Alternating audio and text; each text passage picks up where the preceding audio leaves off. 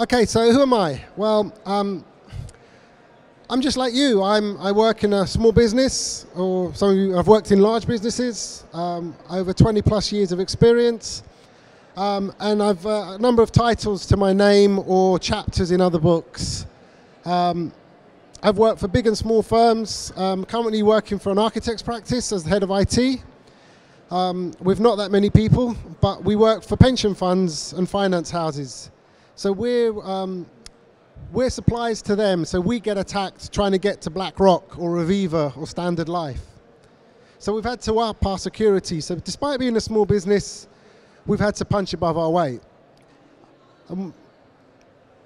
So the first thing, when anyone I talk to who's a small business, they normally come back to me and say, well, why would cyber criminals target me? I haven't got anything of value. And that couldn't be far from the truth, or couldn't be further from the truth. We all have computers, we all have processing power, bandwidth, and we also have bank accounts, contact lists, and all of that can be used for basically 4 things. That's all the criminals are interested in: extortion, fraud, theft, or to reuse our assets for their own purposes, to commit extortion, fraud, or theft on someone else.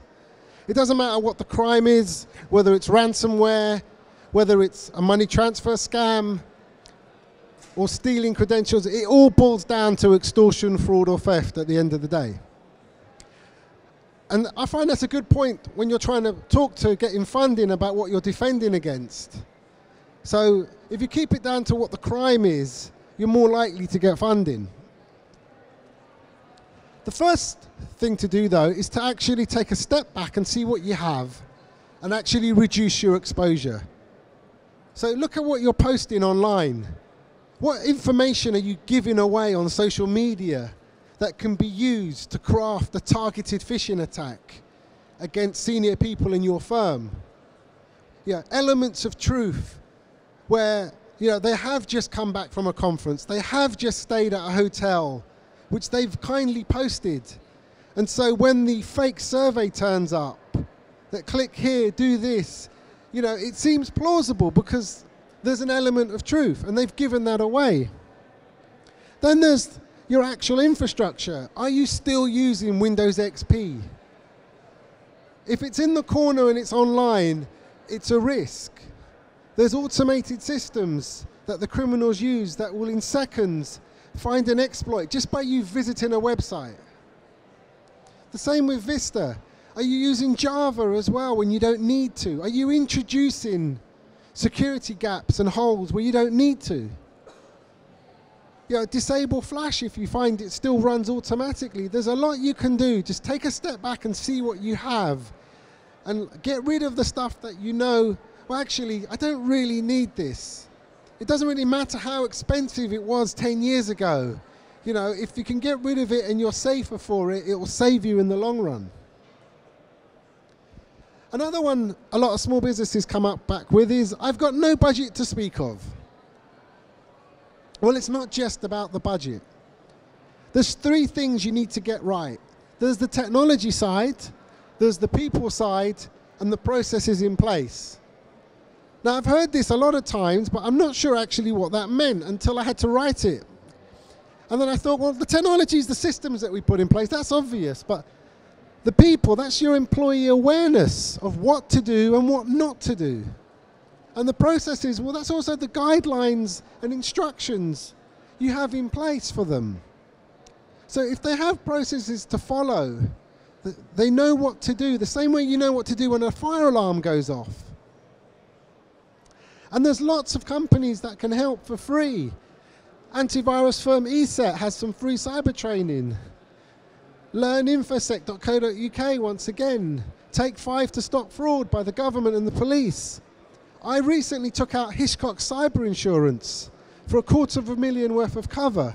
But it wasn't the cover I was interested in, it was the CyberClear Academy that they give you. The training is worth more than the premium. So there is things you can do without actually spending money, just spend wisely. Now there's 7 areas that you need to cover to be protected. You need your antivirus, but you also need patch management. Your email needs to be filtered, ideally before it gets to you. Your web traffic needs to be filtered. You need to make sure you control all the admin privileges on your network. And you need some type of access control. And lastly, in case all of that goes wrong, you need some good backups.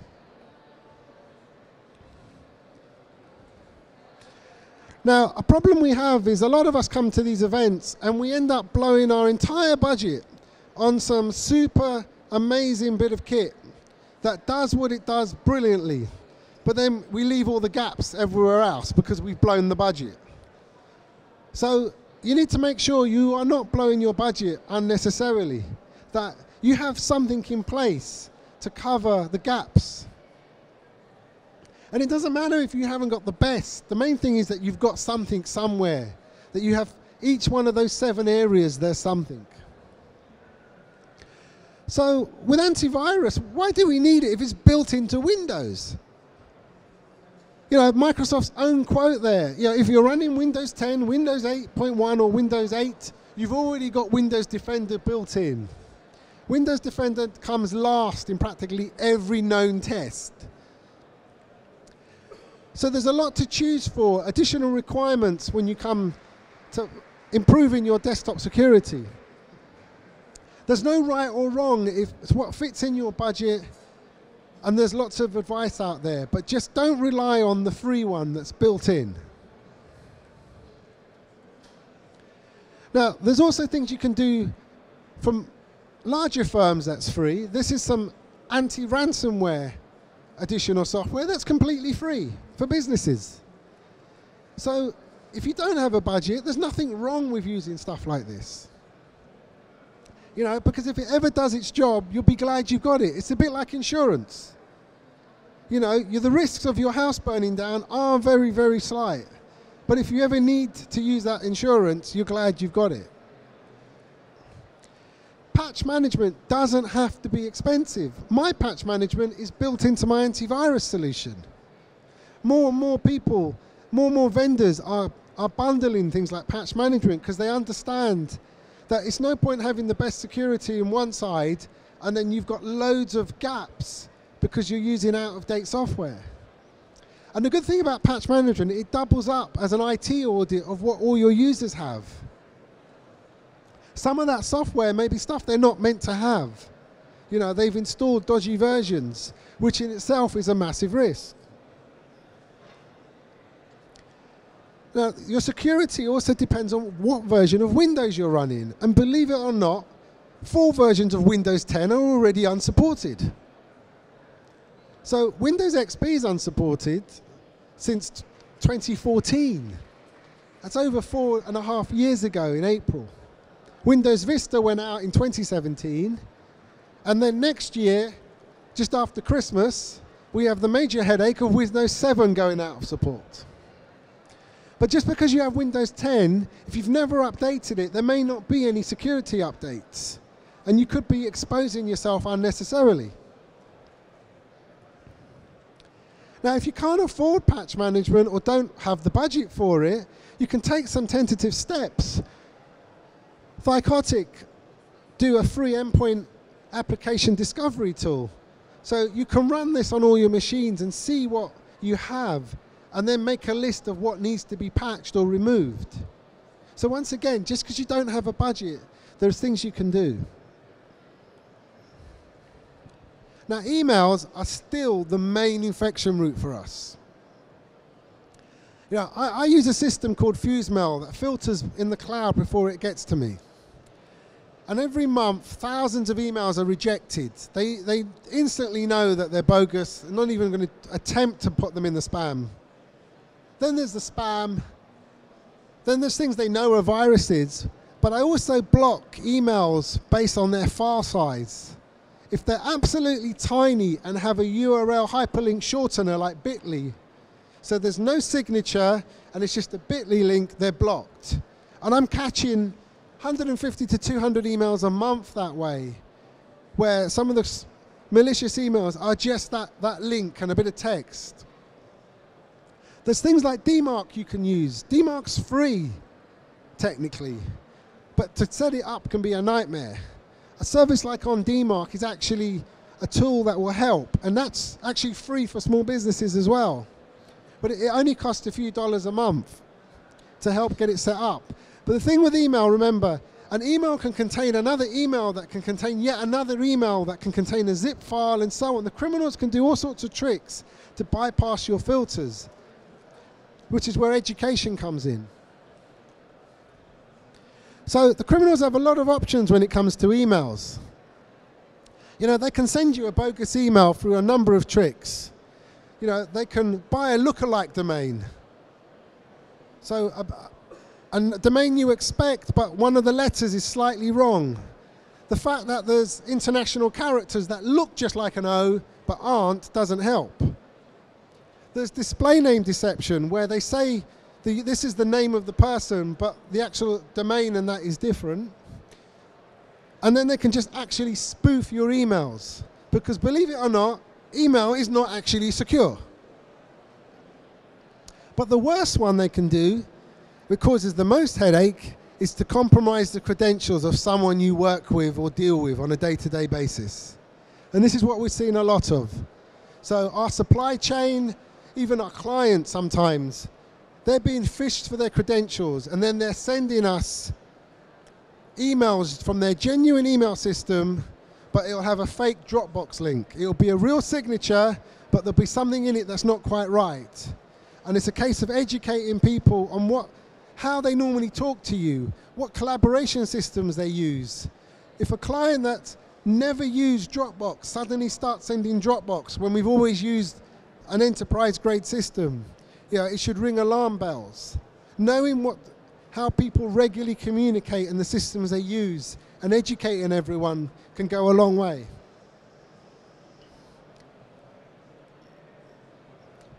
Now, it's good practice to block uncommon file types, because unless you're a web developer or a programmer, there is no need to ever be emailed any of these exotic file types. And the problem with all these file types is they can run a program. And even Microsoft and Google, between them, can't agree on a list of what to block. Gmail blocks one set of things as a default, and Office 365 has another. So what I've done is I put the two together and made a bigger list. Also, make sure you're blocking things like zip files with attachments. You know, there's no reason on a day-to-day basis for someone to send anyone a program.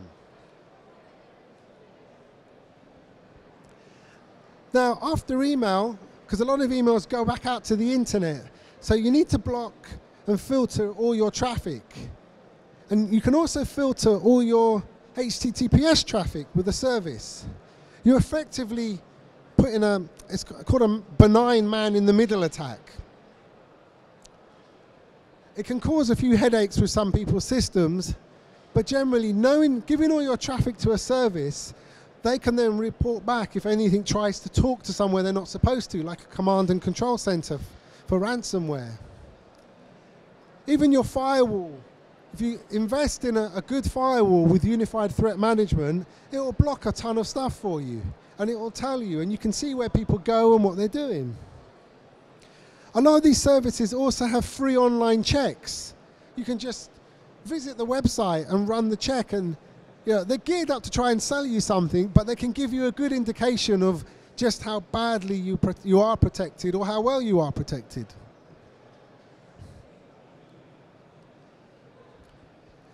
Now, you can filter your DNS for free.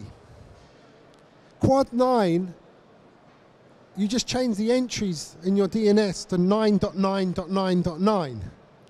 And it's licensed for business use. And they will filter out a ton of your traffic for you for free. If you're using OpenDNS, which is not licensed for business use, you're better off changing to Quad 9, which is. It works on anything. You can put it on your iPhone, you can put it on your Android phone, a tablet, anywhere where you can set the network addresses and have access to the DNS settings, you can just set it to 9.9.9. Now, admin rights is a security risk. And unfortunately for us, for the past 20 plus years, Microsoft has given every home user default admin rights on their machines. When it comes to a work environment, though, that's something that needs to be changed. And by removing admin rights, if they can't install something, that means anything they click that tries to install something will also be challenged and prompted to give admin rights to allow them to do it. And it can be as simple as making everyone a standard user and add a new user on the machine that does have administrator rights. Or you can do what I've done and invest in a solution like CyberTalks, which adds, as well as admin privileges, application whitelisting. So if it's not on the list, it doesn't get to run. And then none of my users have to worry about entering admin credentials, because if CyberTalks knows about it, it passes on the credentials. So they don't end up writing down on post-it notes your system admin username and password. Now, Mike earlier mentioned the worst passwords of 2017.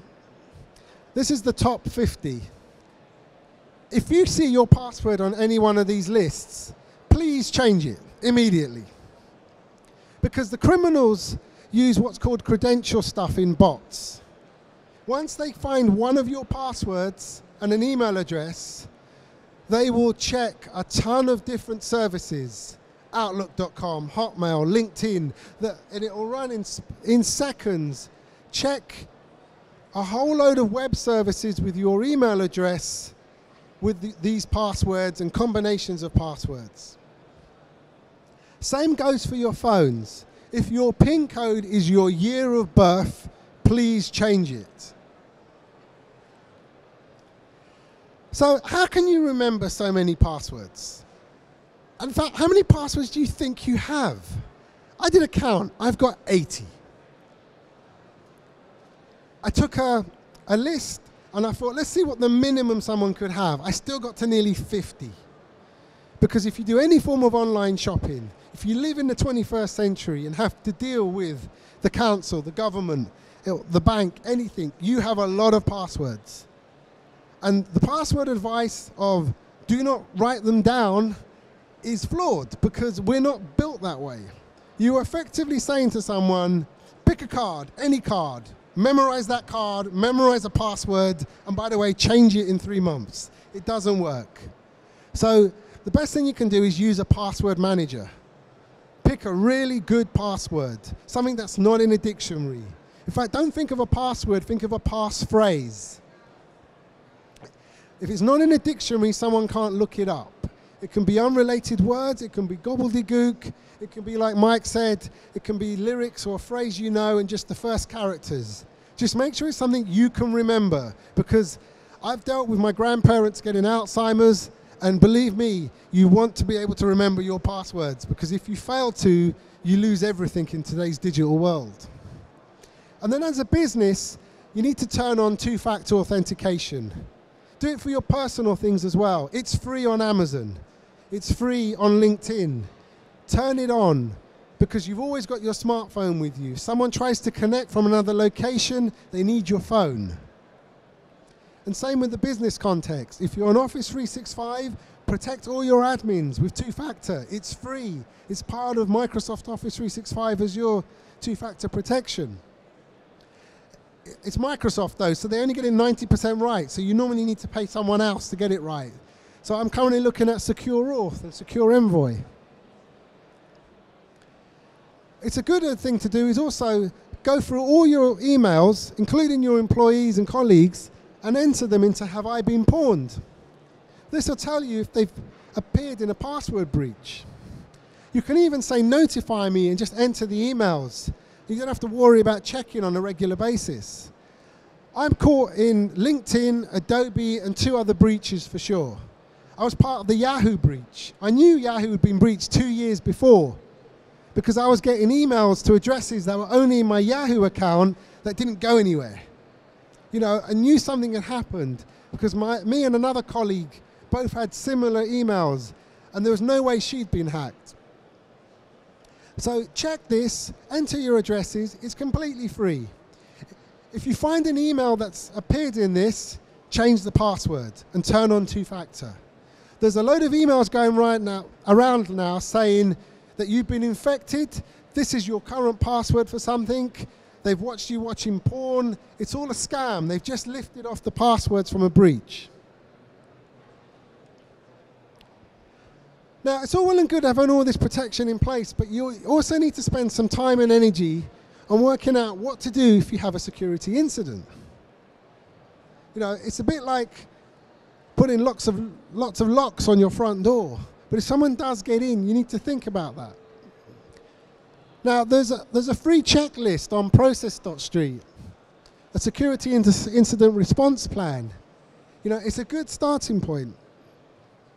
Also, have the equivalent of a first aid kit, you know, in the form of a USB drive with, you know, a copy of Malware Bytes, you know, a spare machine that you know you can use to get to no more ransom.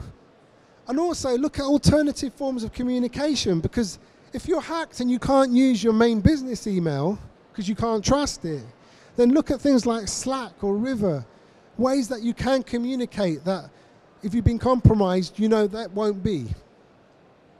But spend some time and have a think and talk to people about what they need to do. You know, if they've been infected, if they have a ransom demand, run through the scenario so it's not all panic. And the thing is, this doesn't actually have to cost that much to put in solutions to protect all those 7 areas. It can come to as little as the cost of a latte a week per person. £3. A lot of companies will blow that wining and dining clients, they'll blow that on jollies for staff, and they'll leave themselves unprotected. You know, you can put in place an antivirus and combined patch management. That's £30 a year. Email filtering with an archive, 33. Web filtering, 35. You know, a 2-factor access control, £30 a year. It's all doable, but you've got to break it down to what it costs per person per month. And that way, when you go to get funding, you're not asking for scary figures. You say, look, you know, I need £1 a week for this, or I need £2 a month. It's not scary. It's a lot better than saying I need £5,000 or I need £6,000 or. And also haggle with the vendors. You know, a lot of them offer 3 for 2 on subscriptions, 3 years for the price of 2. That's a third off. You know, if it's a system you trust and you're happy with, negotiate with them. Thank you. You can find a lot more resources and links to my books and even my GDPR spreadsheet at boolean.co.uk, as in Boolean logic.